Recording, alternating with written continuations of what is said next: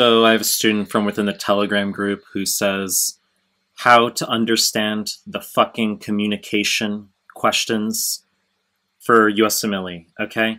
I have made prior clips on this stuff. Obviously, in 2021, I don't carry the entitlement that you're gonna go back 40 fucking clips through my YouTube, okay? However, when we talk about communication ethics style questions, I've generally communicated. My general sentiment is that studying for it is a big waste of your fucking time, okay? And it's because most of the questions on the exam regarding ethics and communication are just EQ, emotional quotient, emotional intelligence. Don't lie to your patients.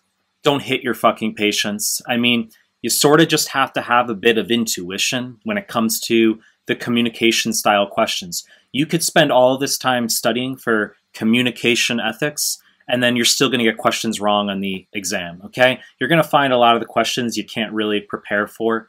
So I don't generally recommend studying communication ethics. Now, some students might say, but wait, Michael, don't you have a high-yield ethics PDF? I do, and it's a very fucking excellent PDF. You say, well, why did I make it then if I'm telling you not to study ethics? It's because students are hardcore OCD about ethics and communication. Hence, the student is asking, okay? That if you insist, you say, Michael, I don't care that you're saying I don't need to study ethics.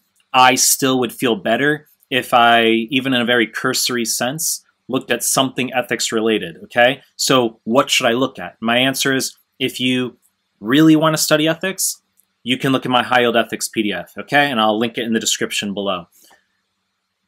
That's it for this short clip. You know the deal. If you like my content, I'll continue making more. Subscribe to my channel, and I appreciate your time. That's it.